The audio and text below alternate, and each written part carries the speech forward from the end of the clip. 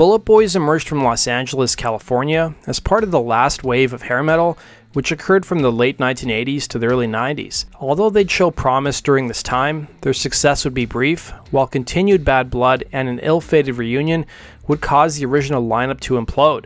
Today, let's look at the history of BulletBoys.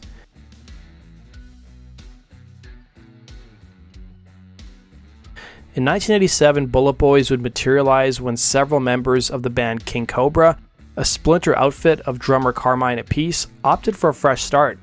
Mick Sweda, who had put together BulletBoys as their lead guitarist, discussed the state of King Kobra at the time, telling the publication Full in Bloom, the band was kind of in trouble, trying to keep its head above the water, and Carmine was willing to do anything to secure some kind of deal and keep it going.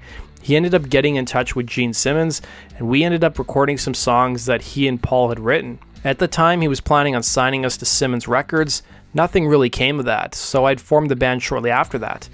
Alongside Sweda came frontman Mark Torian, second guitarist David Michael Phillips, and bassist Lonnie Vincent.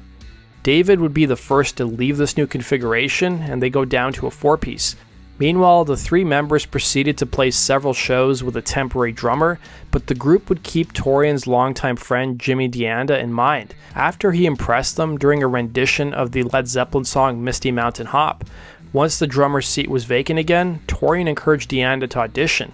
Initially, DeAnda expressed having some reservations as he was committed to his own band, Nasty Habit, telling Vinyl Writer Music, "Honestly, I didn't wanna because I thought I had something." My idea ended up being what Rage Against the Machine was. When I listened to their first album, I was like, holy shit, this is kind of what I had. You know, big guitar, but a guy who raps and has a scream. I was like, oh my god. But of course, I'm sure I wasn't the only one that thought of putting that peanut butter and jelly together. That's why I hesitated to join BulletBoys, because I thought I had a really good idea. But after DeAnda's hesitance caused bassist Lonnie Vincent to storm out of the room, the band's manager Dave Kaplan ultimately convinced the drummer to join, with DeAnda recalling, "I remember I walked outside, the manager had already talked to Lonnie, and then he pulled me aside and said, 'Jimmy, can I talk to you for a few minutes?' I said, 'Sure,' and after he talked, he goes, 'How would you like to have free drums and free cymbals?' I go, 'I would love that.' He said, 'Join the band, you'll get them,' and I go, 'I'm in.'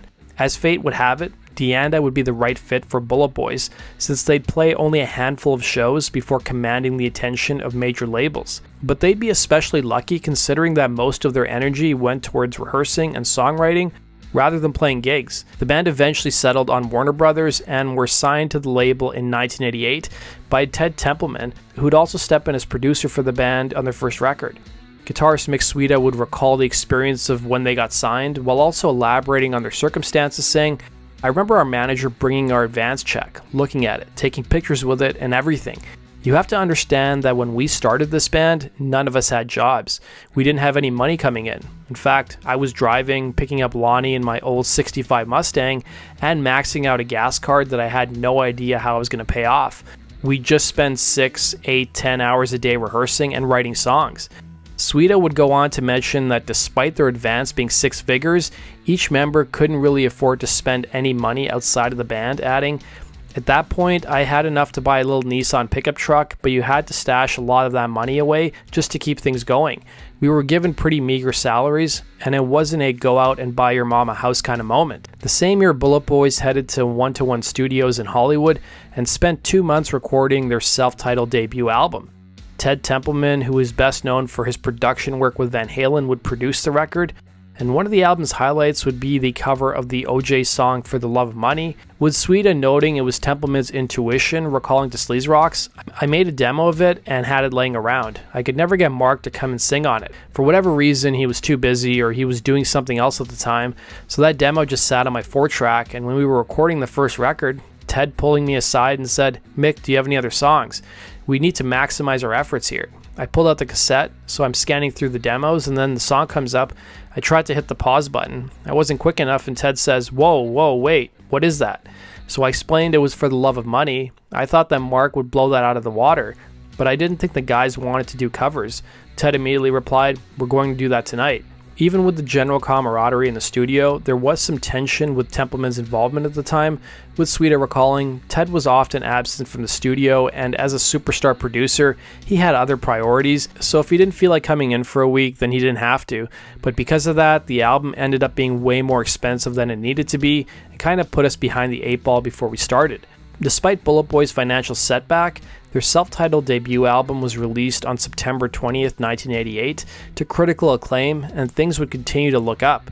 By December, the band opened up for Cheap Trick, and the album produced a moderate hit with the single Smooth Uppin' Ya, and the next year their cover of the OJ song For the Love of Money would be released as the follow-up single. In addition to that, they'd also land an opening slot for Cinderella on their Long Cold Winter tour. Both singles would chart decently on the US mainstream rock chart, and they'd receive regular rotation on MTV, where the band even performed both songs on the network's live call-in show Mouth to Mouth.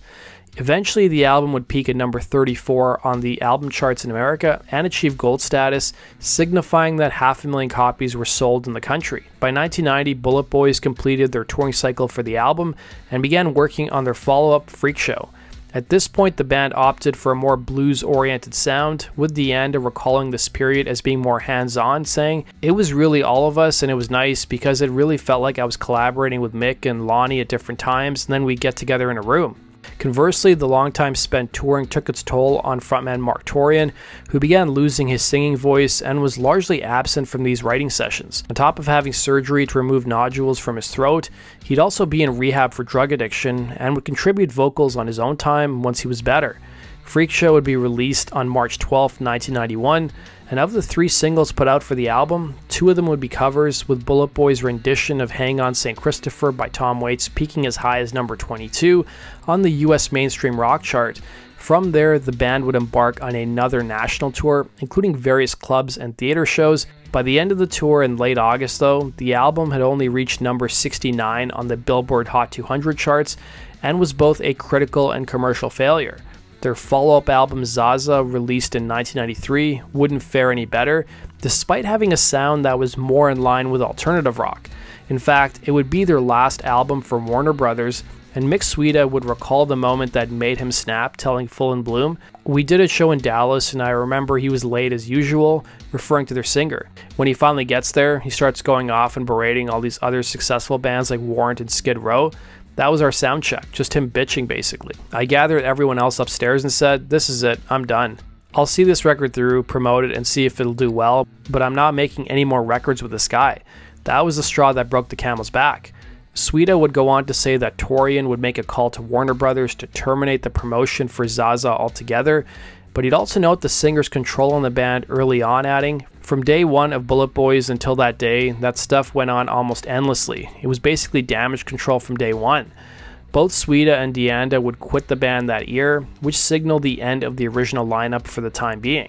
By 1995, Torian and Vincent retained BulletBoys moniker and assembled a new incarnation of the band, going in a more alternative rock direction, releasing their 4th album Acid Monkey on an indie label. However, it proved to be another flop, prompting the band to break up once again. Later on in the decade, BulletBoys continued touring under various temporary lineups, and Cleopatra Records would tide fans over, releasing a best-of album titled Burning Cats and Amputees in 2000. By 2003, the band started their own label, BulletBoy Records, and their 5th album, Sophie, would be released on October 24th that year, and was their lone release for the label. Sophie would mark a return to their hard rock sound, and even featured a guest spot by frontman Sebastian Bach, who appears on the 2nd track Neighborhood. While the release of Sophie was planned to include an accompanying tour alongside LA Guns in Black and Blue, misfortune would strike the band as their tour bus would break down 2 separate times. Making matters worse, during a stop in Detroit, there was a stabbing incident involving the band's bus driver and tour manager, causing the band to leave the tour after just a handful of shows. An archived report from the morning it happened would read, "According to witnesses, the driver of the bus stabbed Mark A. Rojas after an argument." Mark Torian would recall the situation at the time, telling the publication brave words, "He literally tried to kill him. When something like that happens on the road, it's just a bad omen." After the bus driver was sent to jail, we found out that he had been wanted for attempted murder and that he had a big gun on the bus that nobody had known about. I just didn't feel comfortable continuing after that, so we decided to pull out. With another tour for 2004 failing to materialize, BulletBoys would take some more time to recoup and began 2006 playing the Raven's Heart benefit show alongside members of Guns N' Roses, Queens of the Stone Age, and Dio. BulletBoys would release 4 more albums over the next several years, with their latest being 2018's From Out of the Skies. Then on December 12, 2019, fans were surprised to learn a reunion of the original lineup, including guitarist Mick Sweda, bassist Lonnie Vincent, and drummer Jimmy DeAnda, was confirmed. But the pandemic in March of 2020 brought the tour to an abrupt halt. Unfortunately, the reunion would also stop once again in 2022 due to conflict behind the scenes. DeAnda would discuss the band's original implosion telling Vinyl Writer Music. Larry asked me to stay on for the last 3 or 4 shows, and I did, and then during that time it just became such a fiasco, and there's so many negative things that are happening. Then I quit, and then the show at the Whiskey A Go Go rolls around, and there was more drama. And then Larry, the manager, quit. Then Mick called me and goes, "Dude, I did not sign on for this. This was just way too much." He couldn't deal with it, so then he quit. I've only heard through the grapevine that Lonnie quit. I haven't talked to him yet, but I heard he was like, "Dude, there's no way I'm going back. Just me and Mark is not going to happen." As of 2022, Mark Torian tours with a new lineup of the band, with him on vocals and guitar. Despite the controversy over Torian remaining as the only original member these days, reception to the new lineup has been mostly positive. That does it for today's episode, guys. Thanks for watching. Be sure to hit the like button and subscribe. We'll see you again in Rock and Roll Your Stories.